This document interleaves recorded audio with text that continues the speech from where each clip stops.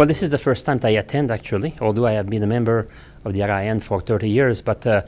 very pleasantly surprised. The organization between general plenary sessions and specific session is great, so there is something for everyone here. And the plenary sessions have had wonderful speakers, and it has been great to listen to the latest development of what's going on in navigation in a related field.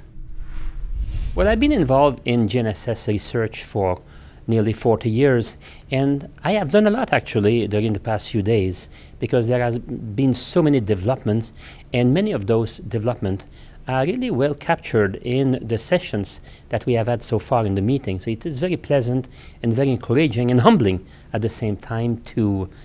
learn so many new developments in the area of GNSS and related navigation areas. I was very pleasantly surprised by the wide range of presentations, from fairly general to fairly specialized,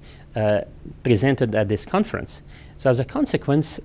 what I see is that many people from outside the narrow field of navigation would gain tremendously by attending this conference. Among those would be certainly people involved in artificial intelligence, in safety of transportation, including safety of pedestrians, and also, of course, in human behavior. I have found the topics in the conference so broad-based that many people would actually benefit from attending this conference from all walks of life, including young people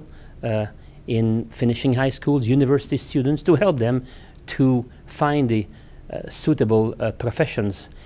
in their life, and also a lot of specialists involved in current field and emerging fields such as artificial intelligence, human behavior behind the wheel or behind a mobile phone, and so on and so forth.